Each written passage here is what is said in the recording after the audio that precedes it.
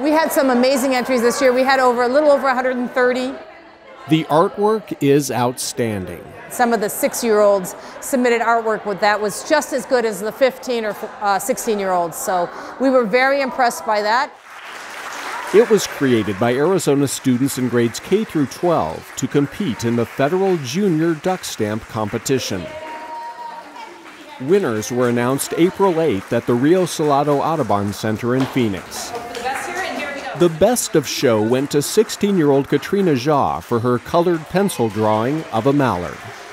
And I see ducks around like the lakes and everything when we go to parks, and I thought it would be cool if we could see like the ripples it makes under the water, so I decided to draw this. It feels great. Yeah, hopefully it will get something in nationals, but you know. Katrina's artwork will now compete with the best of show from all 50 states.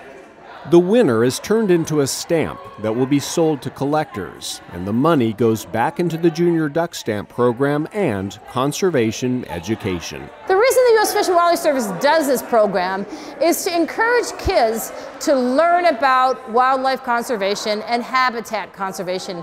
And so they're encouraged to learn about it, to go out and take photos, to take studies, and then the culmination is a piece of artwork. So it's melding science and art together.